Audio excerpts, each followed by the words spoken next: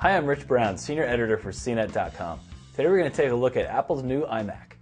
So this new Mac is pretty much identical to the old one. The only difference is that it has a new processor and an option for a higher-end graphics card. This is the 24-inch model. There's actually a 21-inch as well. This one comes with a 2.8 GHz Intel Core 2 Duo processor, although you can go as high as 3.06 gigs if you want to pay a little bit more. Aside from the spec update, there's really not a lot to talk about here. It has the same webcam built in, Bluetooth, IR, 802.11, and Wi-Fi. Still the same attractive package. It's nice and compact. It is a giant screen, but that was available before. It's pretty much your standard iMac, just faster. From a value standpoint, we found the system a little bit more expensive from a comparable Windows PC with a 24-inch monitor bundled in. It has the same slot-load optical drive on the side as other versions of the iMac.